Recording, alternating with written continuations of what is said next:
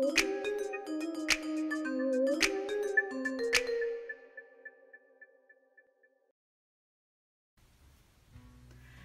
knitters, Barbara Benson here. I'm an independent knitwear designer who also likes to make these videos here on my YouTube channel, Watch Barbara Knit. If you would like more information about how to find my patterns, please look in the description below, and there you will find a link to my Ravelry store, which if you click on it, you'll be taken to a page that has a whole bunch of pictures, and you can browse through them and it'll show you the patterns that I have available for a digital download. And if you'd like to knit one up, you can grab one for yourself, and I'd love to hear about it. You can either talk to me about it in the comments below, or you will also find a link to a Facebook group that I have created where we can continue the conversation we're having here, or you can post pictures because it's one of those closed private groups, and I would love to hear from you. What I'm doing for the next week or so is I am uploading pattern tours, which is where I walk you through the details of new patterns, and these patterns are specifically the patterns that are in my new book, Mosaic and Lace. Mosaic and Lace is, or Mosaic Lace is a technique I've been working on where I combine slip stitch mosaic colorwork with lace to get colorwork lace. Mosaic is particularly fun because you are knitting stripes and slipping stitches. You don't have to carry the yarn across the row. You're only carrying it up the side, so there's no yarn management, and therefore there are no floats to get in the way of your lace. Now, I'm so excited.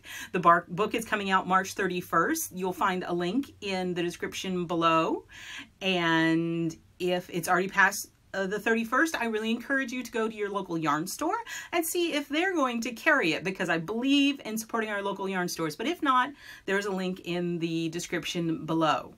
Now, in the book, there are pieces that are mosaic lace, where the mosaic and the lace interact, and there's slip stitches, and the colorwork is actually in the lace. But those can be a little more intimidating, so I wanted to make sure the book had multiple levels. And so there are patterns in the book where the mosaic and the lace are both in the pattern, but they're separate. So they don't really interact. So anyone who's just trying out mosaic for the first time, or maybe is not so confident in their lace skills, can get their feet wet while they're building up to the more intricate patterns. And this is something I really didn't even expect to make at all, but it decided it. Sometimes patterns tell me what they want to be. And this is the Pinwheel market bag. It is in Tacky Cotton Classic. It is a worsted weight cotton yarn, which is fabulous for these types of market bags. It is strong, and it's not going to snag or catch. It's not wool. It's not going to stretch. Cotton is super cool, but it does stretch like crazy. And as soon as you saw me pull out a bag, you probably knew this was going to happen. See? It's really big. Sorry. So there you can see the bottom of the bag. Oh man. I enjoy myself. What can I say? So this pattern starts with a circular cast on the bottom, and then you work concentric circles, and these are just, you can really see the stripes and you're increasing out. And I wanted to make a solid, sturdy bottom so that stuff doesn't fall out the bottom. But then you want to be able to carry a lot of stuff, so then it segs into this simple lace mesh.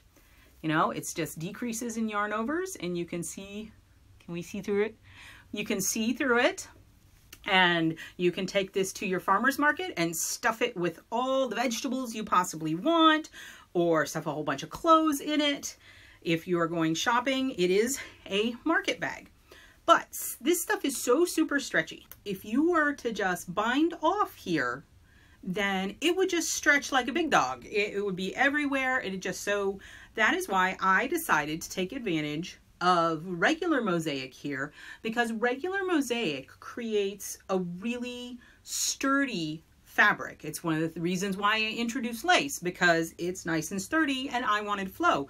But in this particular situation, I wanted sturdiness. So I worked this nice wide band of this pinwheel mosaic to stabilize the top of the bag, so that you can stuff, as you saw earlier, you can stuff and stuff and stuff this part of it, right? But this part is not going to blow out. And then the way the construction works is once you've worked this panel of pinwheel, then you actually, in this stage, you do bind off. So you knit across, and then you bind off stitches, and then you knit across, and then bind off more stitches, and then you knit back to the end of the round. So you have 2 sections of live stitches. You transfer 1 section of live stitches to waste yarn, and then you come back in and pick up the other section of live stitches and work them flat.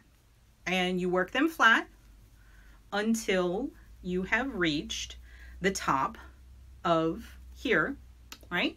Transfer that to waste yarn.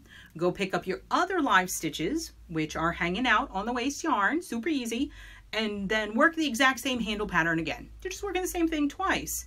Now, I specifically say in the pattern, but I'm going to tell you guys again here, at that point is when you want to block it, because you want to get your mosaic nice and you want to get everything to drape nice. So you block it before you graft it. Lay it down, block it, and then once it's nice and neat, you come back and you have this few number of stitches and you're going to Kitchener them or mattress stitch them, or you know what, whatever you want. I used Kitchener, but you just put it together and I left you nice open things. And so you have your market bag. It has a nice wide handle here so that it will hold it here, and it's not, because it's cotton, it's got a lot of strength. So that is the Pinwheel market bag. I think it's pretty cool, and I hope some of you guys out there might like to make it and go and stuff lots of veggies and groceries in here. If you like this video, please give it a thumbs up. Just click that like button. And if you would like to be notified whenever I upload a new video, please subscribe to my channel. Thank you so much.